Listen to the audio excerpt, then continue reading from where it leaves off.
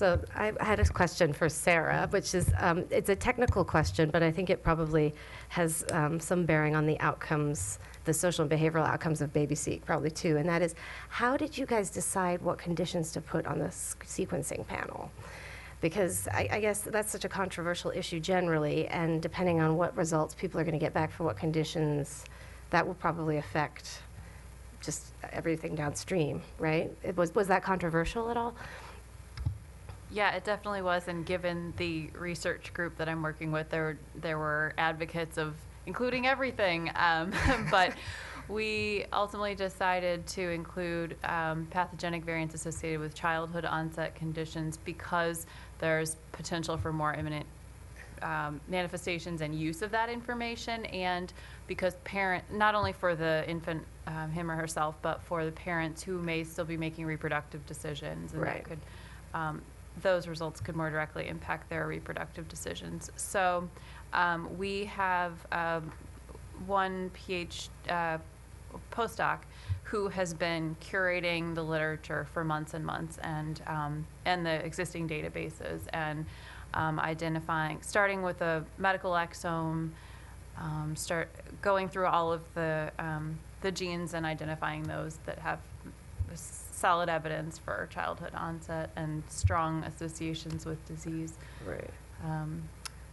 So that's, it was a process, but that's how we settled.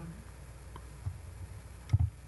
So just to respond to what you were saying, Lori, and Danielle can jump in whenever. I think that I think in terms of collaboration, what I found most helpful is looking really close to home. So I haven't collaborated with lots of big outside groups, but obviously, Danielle and I collaborated because we knew we were familiar with each other's research training from being in the program together. And I think we've also had some really fruitful collaborations, as Layla knows, with students involved in the program as well. So I think that's been really fruitful for us. Yeah, and I would say I'm going to go to the practical side of things, that my day job has nothing to do with exome sequencing. So I work in industry, I have a very different job, so the hat that I get to wear doing this collaboration serves the purpose of keeping my fire lit about what matters in genetics. So I think that the way that I can do this is that Julie has a 100% research job. I have a 100% not research job, and we can find the middle where I can find pieces of this to be a part of the team. So that was very, from a logistical standpoint, that's important.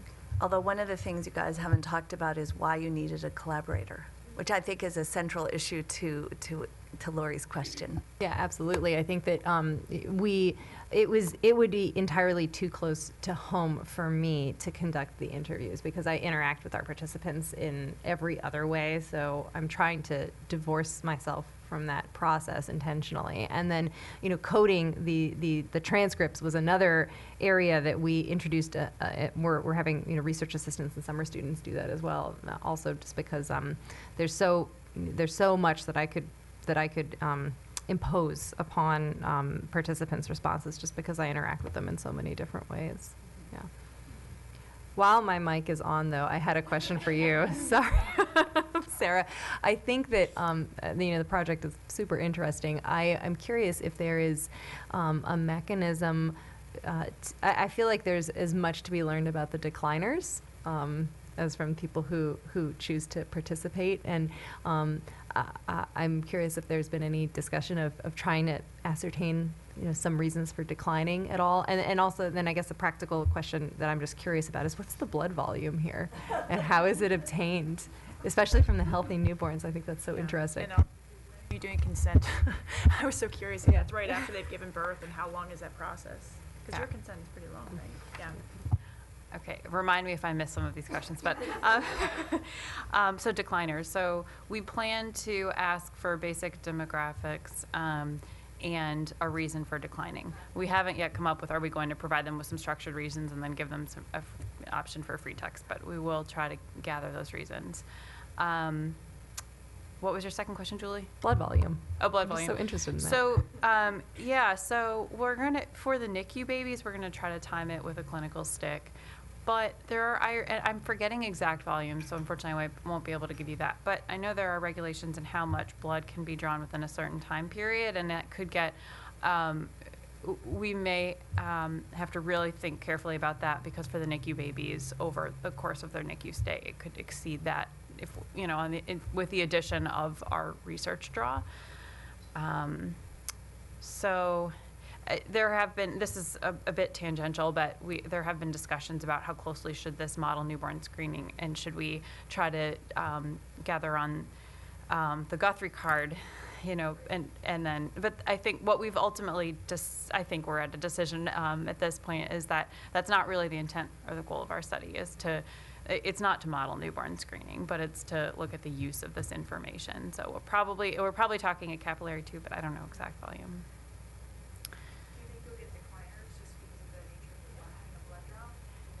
Yeah, I would think that's possible. Yeah. And I'm sorry, Tricia, what was your other question? My other question was just about the consent, how you envision how much time, when, I just think practically speaking, newborn, Yeah. postpartum period is, people barely remember they had newborn screen, you know, Yeah. let alone genome sequencing. Yeah, and that's part of why we did the pilot survey in that period, but again, that was so different than actually offering parents participation in the study. So our goal is to do consent in the hospital before moms and babies are discharged, but we'll do it anytime up until 30 days of life. It's easier, of course, if they're in the hospital and they're the captive audience, but we also don't want to put time pressure on parents when that's obviously not the ideal time for some to be making a decision like this. So, but we would ask them to come back for, at least for the blood draw, but we'd ask them to come back, and that adds that logistic difficulty. How long is it? Oh, 60 to 90 minutes. 60 to 90 minutes? If you consider the pre-enrollment counseling piece, which I really think is more just consent, it's just a thorough consent. So that's probably in itself like an hour, and then the actual formal consent, signing the paperwork, blood draw, and family history, I would say that would add another half hour. Wow. Yeah. You anticipated getting decliners for that? Or people who opt out Potentially. halfway through? I mean, it's you know, pretty I need onerous. to sleep, I need to breastfeed, I need to. The whole. Can you tell Tricia just had a baby? I mean, the study as a whole, it's quite onerous for them to come back for the results, come back again a year later for the exam. Yep. I had a question too for, I think it was Katie. Katie, for your study, or anybody, do you know if anyone's ever looked at, I find it so interesting, you know, what people are more surprised about with their genetic test results, and I'm not surprised, well, somewhat, that they're more nervous about the things that are already in their family. Just thinking of people in my own counseling with direct-to-consumer, people who have a history of Alzheimer's, that's the one that they freak out about, right? You could tell them they have BRCA mutation, they would, whatever, it's not in my family, I don't care. Has anyone asked, or are you guys asking, if people can opt out of things that are in their family, like presented that way? You know, you can opt out of Parkinson's results, or you can opt out of heart disease. I don't know about anybody asking about it in that way. I think it's an interesting way to think about it, but I think you're exactly right that when you break it up into categories of like preventable or unpreventable, the examples that are going to come to their mind and that they're pulling out for you do tend to be these things that either are in their families or that they have some sort of experience with in the community through friends or things like that. But I don't think anybody that I know of is asking about that as a specific sort of type of result or a way of categorizing. So it's a good thought. What about the one, you'll know about this and I don't, the one result where the woman's family history was so burning to her they made a special exception and looked for the mutation? So it's the opposite of what you're saying. It was actually turned out to be essential to her motivation to participating in ClinSeq to begin with. Yeah, so we have people all the time who actually are calling about this and really want this. I actually just, it's too bad Nina's not here. Nina's one of the counseling students, and she just consented somebody on Friday, and that was exactly what she wanted, was, will you take my family history and then adjust my risk profile for the things that are specifically in my family history based on what you see genetically? And I think it was so instructive for us because I don't think about it that way. I think about a genome first approach, but so many people look at this as a way of modifying existing risk. And so it really does make sense. And a lot of people, that is absolutely what they're after. So it may be a really helpful way to talk about risk in the consent process, and I think when we're returning results, yeah. Well, and Tricia, probably the people who don't want to know about the thing in their family aren't going to enroll in this. Or tell you about it, right? So, which again gets back to the thing I had asked Katie about, but which is like, to what extent should we even be thinking about this as predictive genetic testing for something within your family? Because it's totally different from that. So, I had a question for you guys and for Sarah as well. Just thinking about the fact that the most impactful results are rare events. And you have a great sample size, but it's still a rare event, particularly for the healthy cohort. How we go about getting that data and really understanding what that's like for people. Question / comment / concern / challenge.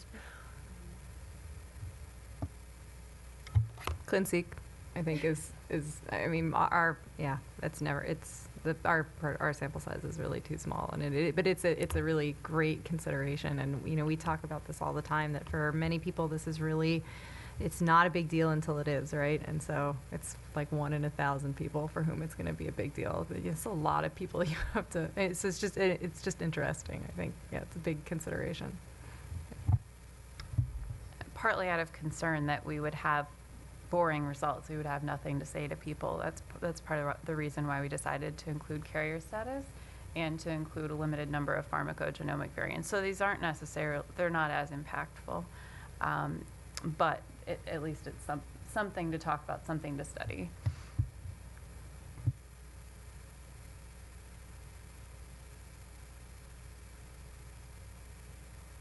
One of the things that I was taking note of, it seems like a lot of this is cutting edge research based on rolling out new technologies. But in our sample today, and I know there's lots of other examples of things we're doing that weren't discussed today, we didn't talk much about effectiveness of genetic counseling, a little bit with Jillian's engagement protocol, but effectiveness of genetic counseling in meeting client needs.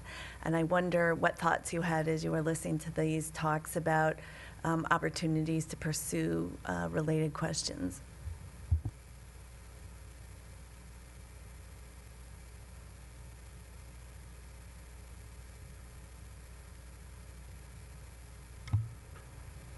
I think it's such, I don't have an answer, but I think it's such an important question, and I think it's something that we should, so many of us now are getting engaged in these sorts of studies that are being funded because they have the question about the genetic testing itself.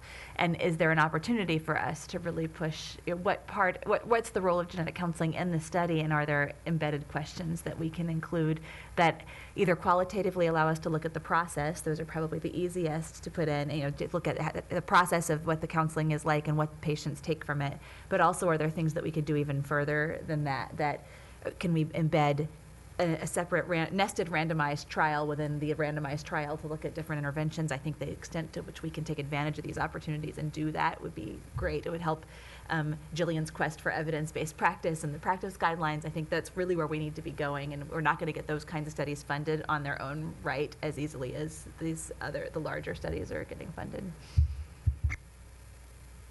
So I really like the part of if I'm getting this right. I really like the part of Gillian's talk where she said that the ultimate outcome is better health outcomes for patients. So a lot of the things that get measured when we talk about genetic counseling efficacy and evidence-based are proxies for the ultimate goal, which is people not dying from cancer, people having better, and better health outcomes has a component of psychosocial health as well as not getting sick.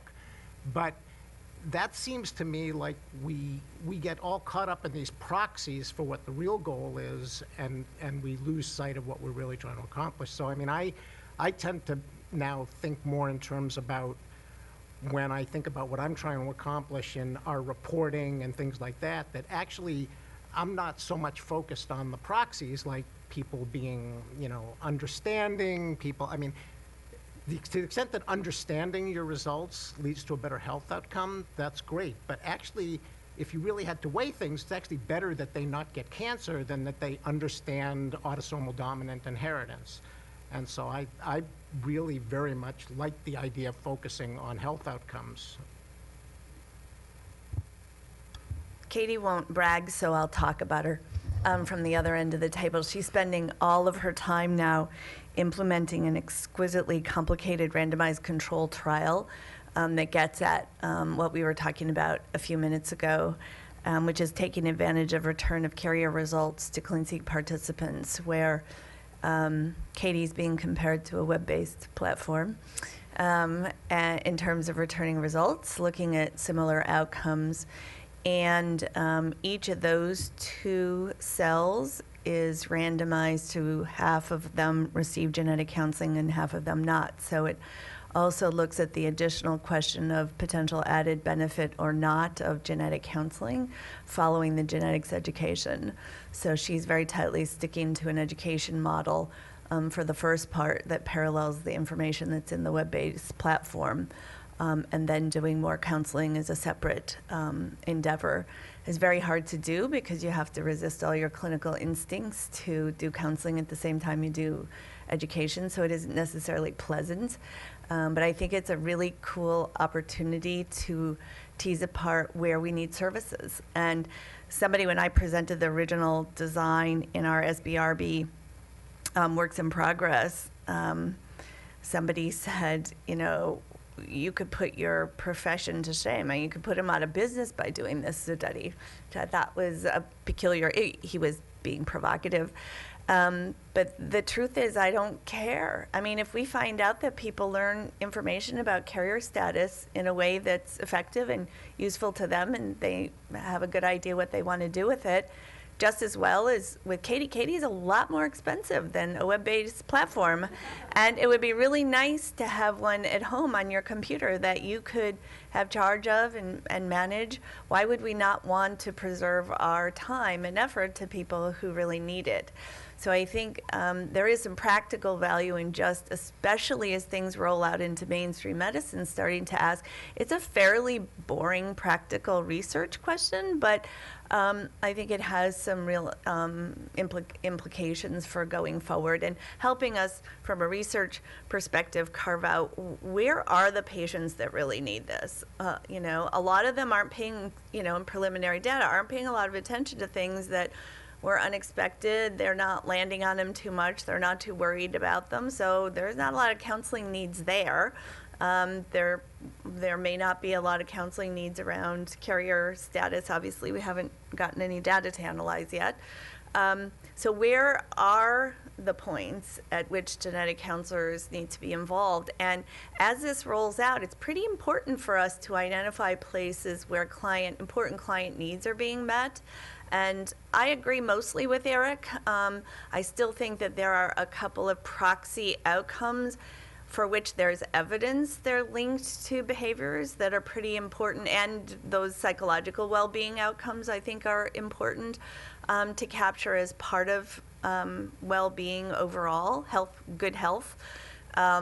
But again, everybody knows forever I didn't care if people understood all the details, because that's not necessarily related to what they do with the information and whether or not they're better off for it in the long run. So I think we have to pay a lot of attention to the implications and practical value of the things that we're studying. Not everything we do needs to be about saving genetic counseling in the future, and I think it primarily has to be hitched to what clients' needs are and whether they're being met. But I think a good portion of our effort should be focused in that direction, to think a little bit more about, as Lori introduced, adding this on to other things we're doing, where we can look at potential implications for the role of genetic counselors. So I have a question for anybody who's involved in industry and being somebody who's in industry. So there's all this really fascinating research going on, but is industry playing a role in any of this? And do you see it? And do you find there is a role for some of this? Because if you've got 23andMe giving all these exomes, I mean, are they doing anything? If you've got, you know, where do you add that in not academia, or does it only happen in academia? What we're talking about. So I don't know if I can give you a very concrete answer, but Neha and I are founding members of a group of genetic counselors who are interested in doing research in industry. And our first steps were to tackle things like private IRBs and public-private partnerships and just sort of process-related things in order to get these studies set up. Because I think especially as the industry gets bigger and bigger, the need for concerted efforts to tie in gets greater. And I think genetic counselors present like a really nice space where you can bring people together to do research so long as it stays in the pre-competitive space, which is a new term I've learned recently. I think it'd be interesting too, because I work, in basically industry, although in genetic counseling, but, to have more collaborations with other research groups, because I think there's a hesitancy to reach out to industry folks like us. But we have a lot of data, so I think if there's any interest, if you have interested persons from the research or academia side, there's a ton of information, probably more information about a population with which academic centers don't have access to. Low income, rural, not usually interested in formal genetic counseling. It'd be really great to compare those populations, so yeah. Yeah, I think for me too, my company is very actively involved in research, and we're constantly coming up with new collaborations that we can do with some of our clients or, genetic counselors working at various MFM offices, prenatal offices, where they're interested in doing something. They don't have the funding. We have the data, they're using our testing, so let's use that as a way to see, okay, what's patients' experience of expanded carrier screening? That's not really a question that anyone's really addressed. So, those are like some of the projects, but I think very open, and it's really great to work because you don't have to worry about money. I think that like bridging the gap in these worlds, I think that that's something that I continually think about, right? Academia, nobody's got time, nobody's got money. Industry, we got too much money to do something else with, so where you find the middle is where I think could be really fascinating. Is there anybody here who's recently been hired by GeneDx? That's amazing because they've just hired about 75 genetic counselors in this area. That would be a really incredible opportunity with all these genetic counselors that they now have recently hired, many of whom I know are interested in research. They're going to be sitting on a lot of data. They hired genetic counselors for a reason. They're going to start doing a lot of this genome sequencing. That would be an incredible collaboration. I think we should break for lunch. A few comments about lunch. There's a lot of vegetarian options. It's Mediterranean food. And there is some chicken on one of the platters, so you'll have to figure out the differences. I paid for it, which I'm happy to do. I think that Chris put out a hat. So if you want to contribute a little bit, don't contribute more than $10, but if you want to contribute something, that would be great. You don't have to. And just to remind people as they're planning their days, I know some people have plans this evening, but I am hosting a reception at the house afterwards. I need about 20 minutes by myself before you get there, but not much time because it's just going to be wine and some finger food. So you're welcome to get there soon. So I hope you'll plan on coming. Even if you can only stay for a short time, it would be great to have you. And I think over lunch, while I encourage you to sit with people and have a working lunch, we can eat in here.